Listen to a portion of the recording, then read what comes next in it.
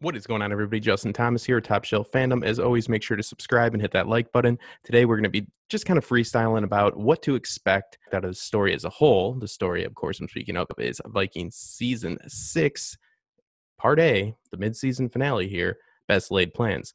Is this episode going to carry out the best laid plans for the story in which Hearst is trying to tell? So before we go and start saying that this is what needs to happen and this is what I want to happen, and if this happens, it's going to be just the end of the series or any of that hyperbolic type of talk that I myself am guilty of, and I myself am guilty, maybe even the worst offender, of shitting on Hearst for how much Hearst says fuck history. I just, I find that a little bit humorous. I think there are instances in which he is closely already following the actual accounts, especially in England at the time, and, he steers clear. There's just a few instances where it's like he's already on the historical timeline, and it's like just continue down it because it's going where I felt the story was going anyway, so just don't skew it even more, but that's neither here nor there.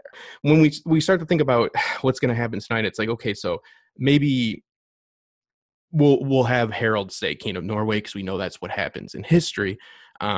So we'll probably see that. So, but also, Bjorn, we think he'll stick around. So maybe he'll be King of Sweden. First off, we have to think if they're going to introduce Sweden at this point, introducing Sweden would be like introducing the moon. Because again, Kattegat isn't even a real place. It's like a sliver of land, potentially between Jutland. It wasn't even a real trading post whatsoever.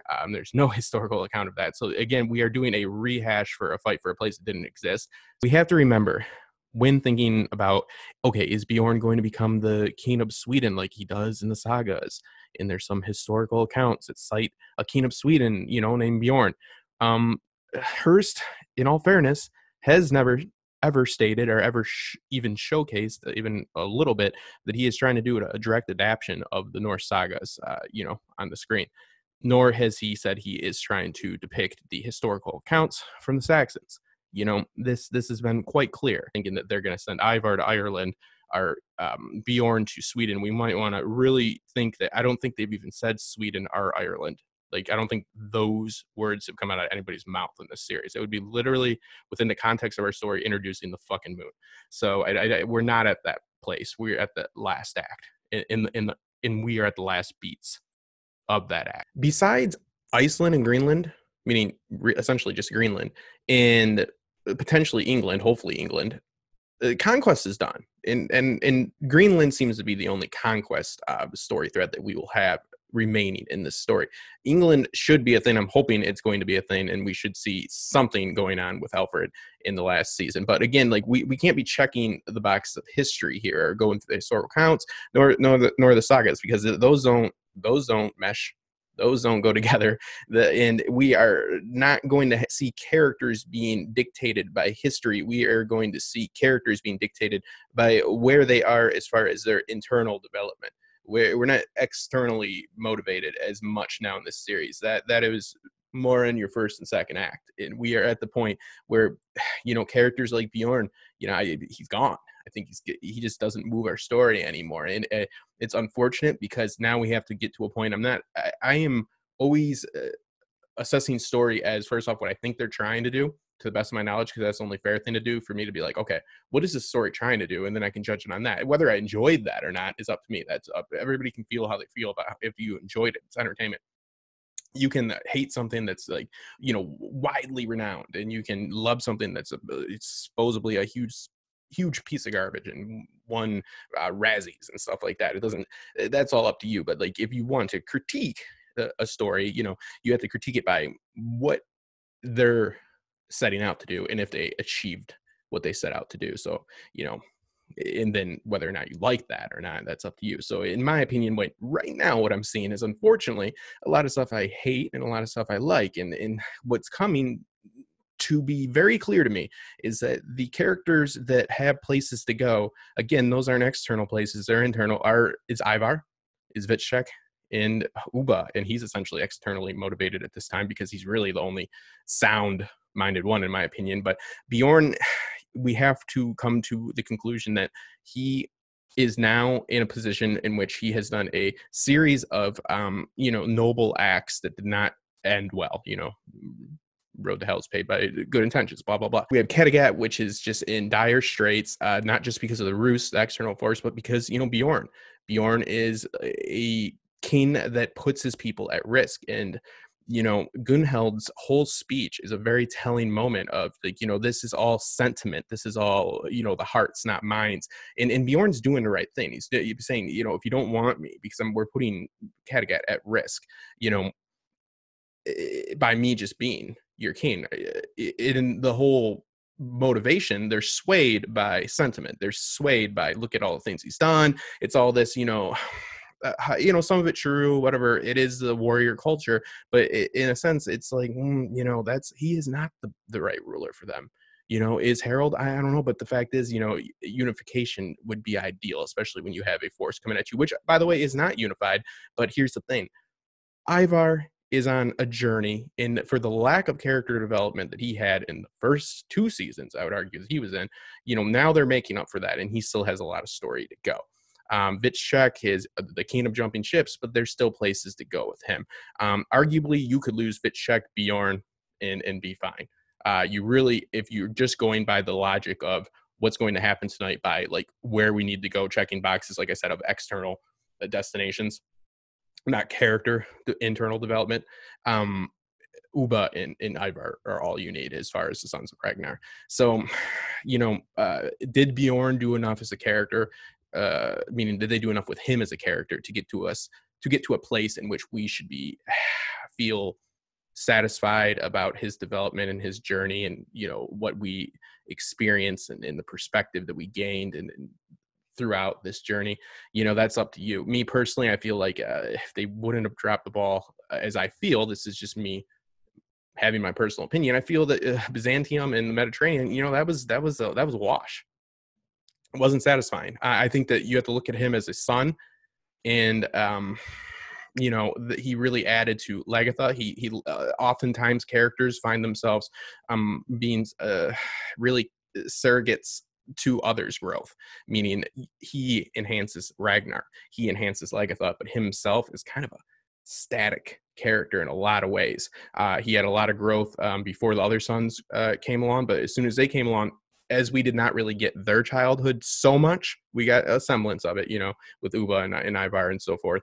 But, not anything like Bjorn's journey gave us. Bjorn's journey gave the father and the mother their layers. After that, he had his conquest. I felt like that fell a little bit flat. I think he is gone now. I think that it is his time to exit this story stage left. It is the way it's got to be, because there's just not a lot to do from here. And again, it's not because he needs to go to Sweden, or they can't go to Sweden, or he has to be king of cat. No, it's just because now it's honing in on the characters we have left that have development, and those are Ivar, who has been humanized, but I tend to believe that Ivar just cannot fail here, in the sense of cannot take whatever he decides he's going to want to take, which I'm leaning towards he's going to want to have control over Igor. And why does he want that? Because of not this external force, but because of the internal. He is somebody that suffers, very, very direly from this want of love and needing of connection. And it's, also he is very compassionate for one type of person, and that is a child. It's the only person that he does not, act like a murderous, vicious, mad hound with, even when he was that. Now he's kind of toned down because he's seen, Ivar times 10 with Igor. With Oleg, he's seen Ivar times 10. So we have Ivar in a situation in which he has, it's not the conquest of Norway that he wants. It's the conquest of, it is the journey to this place where he is. It's not a journey externally for Ivar at this point. It's a journey. In my opinion, we now need to see what Ivar has learned from his experience and see what he does with it. His back is against the wall. Let's see how he acts. Let's see the true character come out from Ivar. Now let's see how he acts tonight.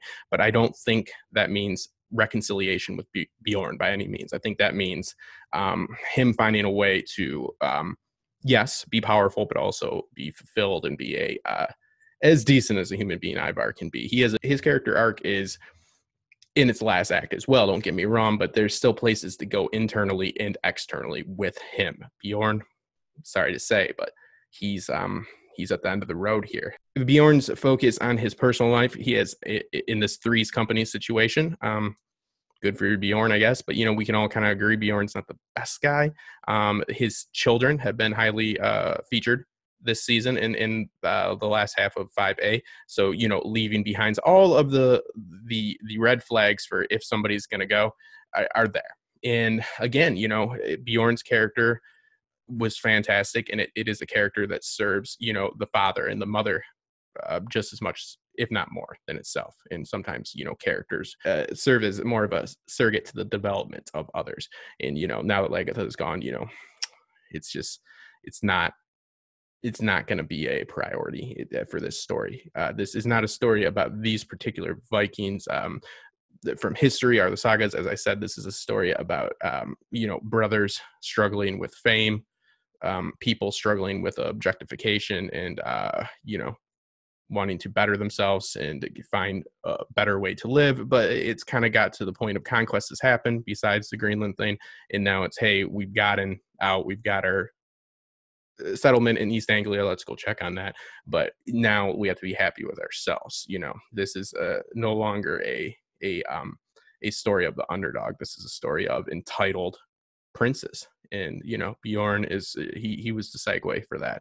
So it's going to be very interesting however you spin it. But I think we just kind of fall down this trap with Vikings a lot of saying like, okay, well, we got to have this happen. It's like, Olaf is the great grandson of Finehair. Like that, like this is very clear. And it's not because of incompetence. I don't think that, like Michael Hirst is like, oh, I'm going to make sure to nail down the historical accounts, or I'm going to make sure to depict the Norse sagas, via this visual medium to a T. No, this is, I don't think he schlubbed it up. I have some issues with his storytelling, and there's an excellent bit of character development that they left off screen, courtesy of Vikings Aftermath crew. This is from Diane, one of the, I believe one of the moderators, or one of the at least founders of that group there. I'll link them on Facebook, but this excellent image right here of Bjorn speaking to Ubba about how he should have been there for Vitchek because he needed him when Bjorn was looking for glory. And I wish they wouldn't have cut that, because that's the type of stuff, that is really great for adding some complexity and some emotional depth. And it is what it is. It's not always cut by hers. There's a lot of, factors in this that which even myself, or I'm not privy to.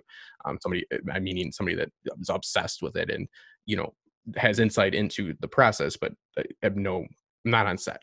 So it's, it's frustrating when you see stuff like that. But Bjorn is a character in which, I would say he did a great service by layering Lagatha and Ragnar more than anything. So, I'm excited for tonight, but I'm also a little bit worried that, this series is going to continue on with this ruse for a little bit too long. And I only say that because what Ivar wants isn't what he's going towards. It's what's with him, but he just doesn't want one person that's with him. He needs Olag to go away, and then Igor, and, his try again ex, at least the way he perceives her. I guess pretty lucky for him that he's the only person that can see her like that. But, I believe that his happiness is there. It's just one husband, too many right there. So I think that's the path that he'll go down, and we'll see how he handles maybe having some sort of a normal family, I guess. So as always, you guys are the best. Let's hope for a fantastic mid-season finale, and let's really hope for a step up in storytelling for the last half of this season and this series. I'm Justin Thomas. Thank you guys. Make sure to subscribe. Check out my Patreon if you have not already. If you want to support creativity, I'm not a full-time content creator. If you'd like to see more consistent and higher quality videos, please consider just a $3 donation a month, because it makes a huge difference to me. Thank you to all my Patreons that do support me. I will see you guys soon.